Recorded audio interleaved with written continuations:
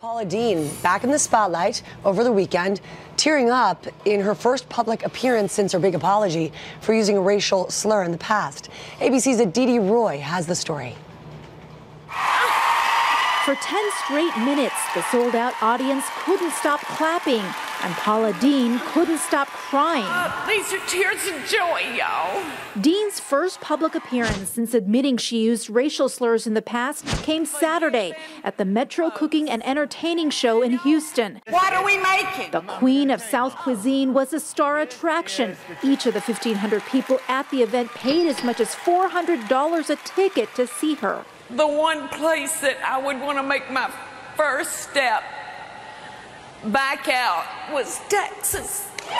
The celebrity chef's return to the spotlight comes after her former restaurant manager filed a racial discrimination suit against her earlier this year.